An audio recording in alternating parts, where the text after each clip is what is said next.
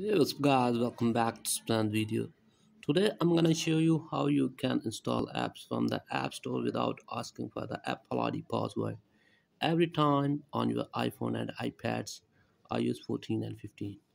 Here you can see I want to install app here and it's asking for the Apple ID password. So how to get rid of this?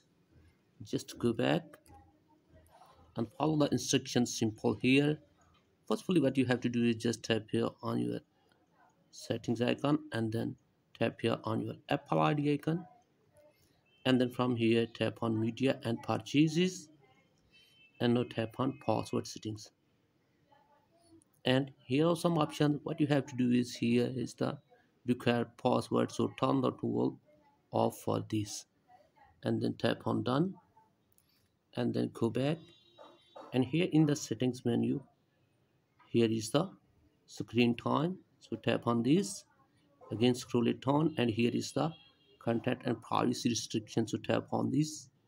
And then from here what you have to do is just tap here on iTunes and App Store purchases. And now here are two options for the required password, always require or don't require. So here you have to check at don't require and then go back, and more importantly what you have to do is turn the toggle off for the content and privacy restrictions and then go back and again try to install the app.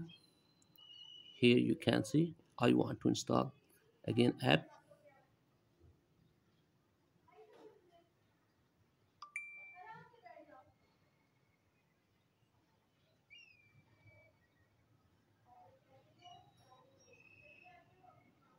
So here you can see app installing right now without asking for the Apple ID password.